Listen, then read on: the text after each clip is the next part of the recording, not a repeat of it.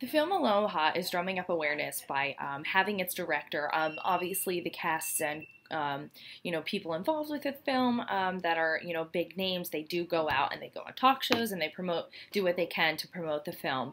But this time on social media, on Twitter, IMDb is holding a live discussion with the film's director, who is a very well-known director, Cameron Crowe. He is an Academy Award winner and he's the writer-producer of the film.